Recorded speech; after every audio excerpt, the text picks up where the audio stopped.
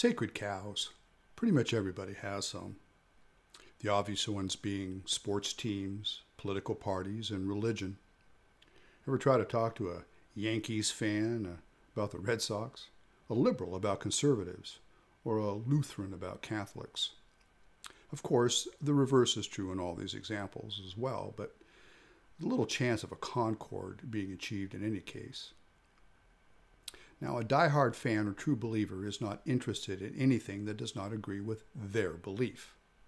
A while back, there was a story of two baseball fans who crossed paths in a bar, their conversation ending in a knifing and death. Two lives forever changed over a meaningless sacred cow. Is it any wonder many wars have started over little more? Millions, if not billions, of lives since man began keeping score have been sacrificed at the altar of one sacred cow or another. So write this on your heart in bold letters. No sacred cows. Clearly, there is nothing wrong with rooting for a team, holding political beliefs, or belonging to a religion. The error comes when we let emotions overrun our common sense, objectifying those we disagree with.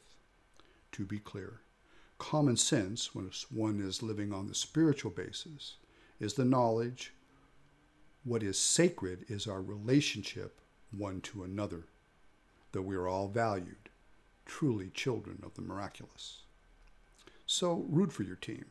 Participate in the political process as much or as little as suits you, and by all means practice your religion, but never lose sight of the truly sacred, the love of our Father for all his children, even if we believe they root for the wrong team.